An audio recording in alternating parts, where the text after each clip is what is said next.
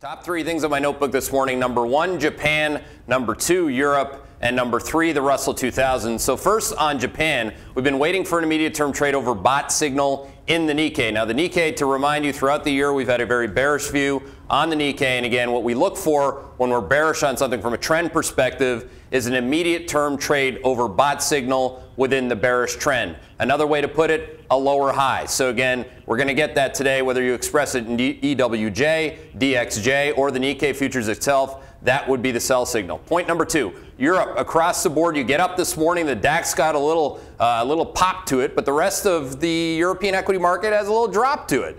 So again, if you look at Italy, you look at Spain, God forbid you look at Russia, which is an economic collapse at this point. Russia is still crashing down 24% for the year to date. You look at the DAX again and you say to yourself, the one thing that's up, actually the FTSE's up too, to be fair, but they're both making lower highs and they're both signaling immediate term trade over bot within a bearish trend. Now finally, the Russell 2000, which has been a bearish trend throughout the 2014 season, and we've had fits and starts of people saying, hey, look, I bought the Russell. Well, congratulations, you're down year to date. If you bought it on the swoons, okay, that's different. That's called trading something smartly within a bearish range. But again, looking at it for what it is, Russell is slowing because U.S. growth is slowing, bond yields are falling. It's all the same thing. You're going to get the GDP report tomorrow to remind you of that. So again, Russell 2000 immediate term support all the way down at 1067 and no support below that at 1005. And I don't expect anyone who's chasing the moving monkeys to basically tell you to sell them right here, and they'll be crying in the fetal position